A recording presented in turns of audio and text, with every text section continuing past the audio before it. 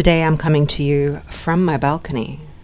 I am sitting in a white robe with blue evil eyes on it, and I am embracing Australian nature. Usually I try and podcast from a space that is inside the home, evading any kind of sounds, but you know what? We're original on this podcast. By original, I mean we need to just embrace other aspects of living, because we can't always do everything the same way it's always been done, i.e., nice podcast studio, nice sound. That's all great, but today we're embracing the sounds of nature because we're going to talk about high value women and aging. This topic, I'm going to be honest, isn't something I am going to sit here and just tell you, yep, I know exactly what I'm talking about. This is the way. Well, I do know exactly what I'm talking about because this is my forte, but I'm not going to give you some kind of medicinal approach to solving this issue for you. If you are scared to age as a woman, you are in the majority. If you are scared to age as a woman, it's not because you are stupid and have nothing else to offer. It is because it is the way society is. So don't worry about that. I take back my words. I was wrong. Everyone films in studio in a quiet place because people out in the streets are wild. They are wild. We did not hear the Australian nature. We heard a man with chainsaw or boat or something, okay? Men ruining the day. The thing about being a high value woman, as it's spoken about in social media and things like that, is the whole notion that you have value because, I suppose, in society, maybe your youth is valued. There's the whole notion of the invisible woman syndrome that you develop in your 50s and 60s. I'm not necessarily saying that you have that or that you're going to have that. I am not putting that on you, but it is a syndrome that people, women, describe in society, where once they were beautiful and men bent over backwards to do things for them, and generally in society they were respected and, their opinions mattered, people looked at them, and now suddenly they hit 50 and nobody can even see them. It's like they're invisible. Younger people don't see them because she's an old woman and she's irrelevant. Men don't see them because she's not, young and fertile, and, men like women in their 20s or whatever the notion is.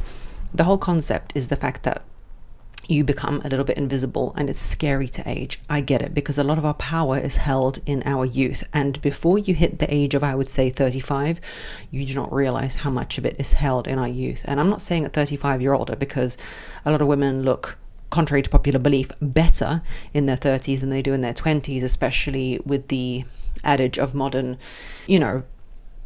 cosmetics and surgery girl. People look better. I've seen hundreds of people look better, but we all understand that once you hit your 40s especially, you start to see there's a shift. The way to escape that fear is the psychological shifts that I'm going to talk to you about. I don't want to number them right now. We'll number them at the end, but I've written them down. And the first psychological shift that you need to make if you are scared of aging, and if you're a woman who's dating, and if you're a woman who's even married because you don't want to lose your husband's attention and maybe you're afraid you will, is number one, it's a privilege to age. Baby, the alternative to aging is not aging. And what does not aging means? It means dying. Let's not beat around the bush. That's what it means. So if you are not aging, then you do not have the privilege to be here. You need to understand how much of a privilege it is. We did not always have modern medicine. We did not always have the amazing capacity to be able to diagnose, to go to the doctor, to keep living, to have a healthy diet, to have food accessible to us. Our ancestors fought mammoths and died so that we could be here and we could be aging. We are not like the bronco buck out in the wild being eaten by a lion. So we are privileged to age, and there is only a few mammals who do that age, and those are the ones who help care for their grandchildren. Okay, so there's a purpose for us. That is the first of all mindset that you need to make. And this podcast isn't just for people who are aging. This is a podcast for women in their teens, 20s and 30s, because it's something that you need to think about and embrace. The second thing is the joy of aging gracefully or disgracefully. Disgracefully is how I plan to age. I don't care what you say. I am going to get a facelift. By the time I need a facelift, let me tell you, the facelifts are going to be, the little robots are going to walk into my face and lift it manually and hold it there while I live, and probably move it around to move my expressions. But anyway, as you age, a lot of you I know who listen to this have an anxious attachment style. Your anxious attachment style heals, and it is like a travesty. I guess, though, it is natural that you replace youth for wisdom, and that is a fair trade. Because what was once young and appealing, and you had the longitude of life and a long time to understand who you are, what was once long is now shorter. Your life is shorter, your 40s, 50s, 60s, but as you age, you give less fucks. You don't care as much. You gain a confidence and a peace that you didn't have, and your anxious attachment heals. A lot of times when women say, how do I heal it? How do I heal it? How do I make sure that, he's into me? How do I trust me? There is not many 50-year-old women writing to me asking me, how do I make sure that he's into me? How do I make sure that he texts me back? How do I make sure that, I appeal to him? It's always the 21-year-old hot chick. Why? I don't know. We just don't have that confidence. We don't know the gravitas and the power that we have. If you gave a woman in her 20s the wisdom of a woman in her 50s, let me tell you, she would rule the world. She would rule the world, because girls, you have no idea what power you have in your 20s, but you just, I guess, with great power comes great responsibility, and you just don't understand how much it means to have that power. Number next is you value the looks that you do have, which you didn't in the past. This one's powerful. I know you've been there. I've been there. We've all been there. You look at a photo of yourself 5 years ago when you thought you were the biggest, ugliest, most disgusting slob of an animal. And you look back at it and you're like, seriously? Seriously, Rebecca? Seriously, Jennifer? Seriously, Amanda, Samantha? Seriously, Olga? You thought you were ugly there. You will never be as young and as beautiful as you are now, but that's a point that's going to come up later. You start to value the looks that you do have. As you age, you sit into the reality of what you actually look like. So let's say you've got a nicely proportioned face. In your 20s and your teens, it's very rare to find a girl who would be like, yeah, I've got really nice proportioned features and I'm going to accentuate that. But let me tell you, when you're in your 40s, women embrace what they have in this most confident, comfortable way. And I'll tell you something about being sexy, which comes later in life. Being sexy is the idea that you have such self-confidence that somebody doesn't know how to get that self-confidence, but they want to. Think of a man. When you see a sexy man, it's because you want to touch him and you're attracted to him because he's got such an ease of confidence. You never see a sexy man who's like stuttering and falling over himself. No, a sexy man is someone who possesses confidence. And what you want to do as a human being is be close to him and almost through osmosis get that confidence from him. That is what sexiness means, and you can easily possess that as you get older. You start to value yourself, accentuate yourself. You've got long legs, suddenly you start to notice that. If you could take some of that into your youth, if you are young now, start to accentuate your features, because genuinely, when you look back on your photos, when you thought you were ugly, you are not ugly. As you age, number 4, you gain an energy that is different. It's not cute, it's not princess, it's a queen energy, which a queen energy is this energy of being able to appreciate other women. I've said this before in my TikToks, but if you're with a man and other women are flirting with him, the worst thing you can do is start to compete with those women, because you have now gone to fan status. You are now in the status of all the other women who are fanning over him. If you are already with him, or even if you're just dating, or even if you've been on one date, if you project that queen energy, queens don't compete. Think of the real queen. A real queen that you might think of, whoever that is in your head. They're not going to run around competing. They're not a fan. They don't go watch rock bands and, oh my God, Mick Jagger looked at me. No, they already possess their status and their station. And even if you don't feel like the most confident piece of ass, hottest peach, whatever it is, hottest pie in the oven, if you project that queen-like energy of, yeah, I'm already in my status, all these people are fans, but of course you like me, that man is going to believe that that is in fact the case. And the older you get, the more established in your queen energy you become. You are more comfortable in that energy, you sit in that energy, you're not running around like a headless chicken, and that makes you so irresistible. Next is you are able to be more selective without the panic of procreation. Now, listen, this one is not easy to explain. But even if you do not want children, if you believe you don't want that, there's a high pressure in our 20s for women to find a partner to perhaps have those children with. And the majority of us do want to have children. By majority, I mean more than 50%, yeah? So even if you don't want to, that's like a biological need to find a partner, maybe settle down, maybe not. You're trying to assess that, maybe get married. As you age and you've already done the marriage and you've already done the thing, and maybe you've decided you don't want to do the thing, you don't need to run around trying to find a man who's a provider, because you now have a job, have a certain status, have a certain lifestyle that you want. You don't need to have that desperate energy of trying to find a man who is going to be all those things for you. It's really hard, and I think as the world becomes less of a man's world and more of a woman's world, not that it matters which one is which, I'm just saying the way the world is, it's a man's world. The 9 to 5, we don't adhere to women's cycles, we adhere to a man's cycle, clock in, clock out. It really works for their hormones to have a 2-day weekend. It doesn't work for ours. We can work 7 days straight when we're on our ovulation, and then we need maybe a week off when we are on our period, but that's another podcast entirely. The point being is that you don't need to cram everything in your 20s. When you are older and you're dating, you can be more selective. You don't need to go for Tom, Dick or Harry because he turned up on your doorstep and you need to finish your uni degree, start working, have your children, get married, You don't need all that. The pressure's gone a little bit. You're dating to enjoy the person. Next is, we talk about feminine energy a lot, right? So as you get older, you can choose, especially once you go through menopause, you can choose whether you want to remain in your feminine energy or not. Now, I will say this, men will always fall for feminine energy, even older men, even as you are older. If you remain playful and happy and all those things that men enjoy about feminine energy, watch my other videos if you choose to want to explore that. You can do that. Or you can choose to be more in the masculine role, and that might work. As women age and they go through menopause and they lose their estrogen, they become more masculine, and not in a bad way, but in a way that they can deploy both energies much more easily.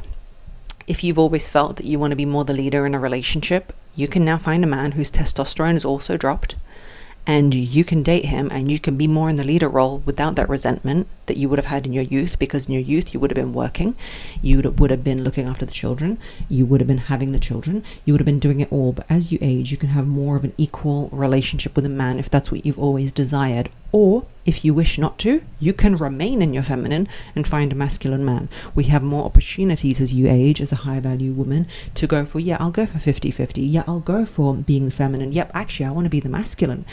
You can become more playful with your sexuality and your relationships, whilst in your youth, while you're having children, I really adhere to the fact that just stay in your feminine, because you cannot take on the male and the feminine roles as you go through life. Next is, if you are an average looking person, which the majority of us are, with time, you can learn your face and you can become better looking via surgery, creams, getting to know yourself, getting to know your color palette, getting to know what you want to wear, buying the clothes you want to wear. If you notice young women who don't have money and don't have anything, they're just going to university, they're just beautiful by the fact that they are young. They have this like youth to them. Even like movies that are coming of age movies, that when I used to watch them as a kid, these people look like teenagers. I watch them now, they look like children. You know what I mean? They now look like kids. People are beautiful in their youth just by being human. It's like my son is beautiful. He's 3 years old. He can look raggedy, have chocolate all over his face. He's beautiful. But as you age, it's a more curated beauty. You can choose what you want to look like. You can curate your style. You know yourself more. You've got money to throw at the problem. If you want to call it a problem, I wouldn't call it a problem, but you've got money to throw at the situation. And if you really, really want to, you can have surgery. If there's something that's really super bothering you or you don't like, you can have surgery. You can have your eyebrows tattooed, whatever it is. Look, I haven't looked into it yet. I have not reached that stage, but you can do that as you age and curate your beauty more. It becomes more curated, more manufactured, and more interesting. It's not just about being young and fluffy and fruity. It's more interesting. Next is, and I touched on this earlier, is if you still want a provider man, you just need to understand one thing, and this will get you through. To be feminine, you need to add joy, happiness, and playfulness to a man's life. And for a man to be masculine, he needs to provide for you and create stability. That is the feminine masculine transaction in a relationship. If you are dating and you are older and you want to provide a man and you're writing to me, as you often do, how do I find a provider? I'm past the age of reproduction, just act like a playful kitty bunny. Bunny, kitty, kitty, bunny. and you will attract that kind of man. Everyone has something that they're attracted to, and if you're easygoing, happy-go-lucky, in awe of him, all that jazz, you don't have to be, like I said earlier. We can be in our masculine energy. We can be anything we want now, ladies, right? But if you enjoy that masculine feminine exchange, be in your playful energy, and you can still have that. There are plenty of men who will want that type of energy exchange, and it's up to you to curate it. Just don't be an angry rat in the corner that we talk about, the haggard raccoon. If you're going to be the haggard raccoon, you're not going to attract a man with masculine energy. That's it. I'm sorry, it's just not going to happen. Next. Now, we might not want to hear this, but it is true.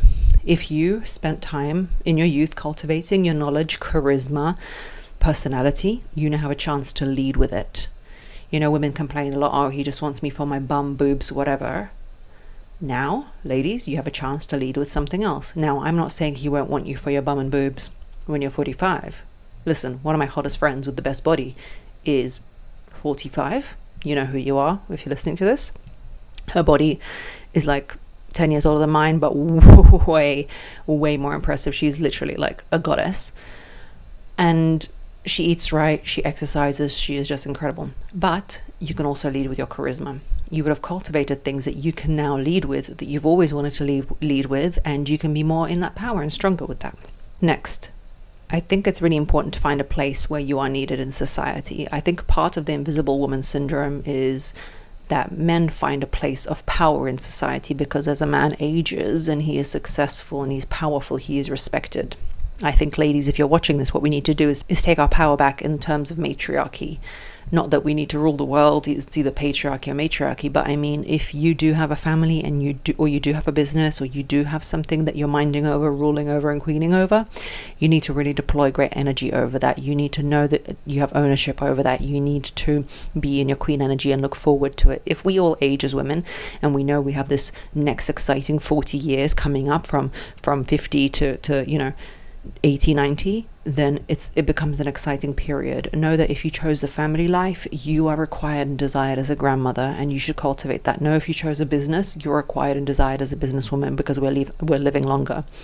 You need to find your place in society, and we need to all stop being so scared and so adhering to society's rules of the fact that we're disposable after a certain age. Lastly, I learned a lesson from my mum, who came to see me as I had my daughter. I have my 3-year-old son and my 2-month-old daughter. My mum came for 2 weeks and left exhausted. And she said the one thing she learned from being here is to cherish her free time.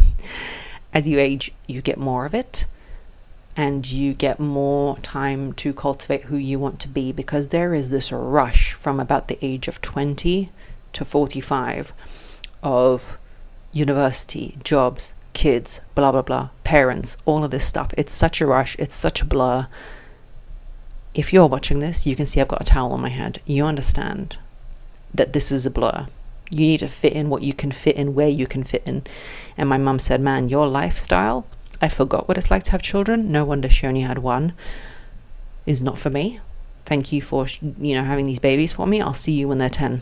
She didn't really say that, but she did in her eyes, And listen, as you get older, you get time to be bougie. You get time to, drink your champagne. You get time to look after yourself. You get time for that bougie life.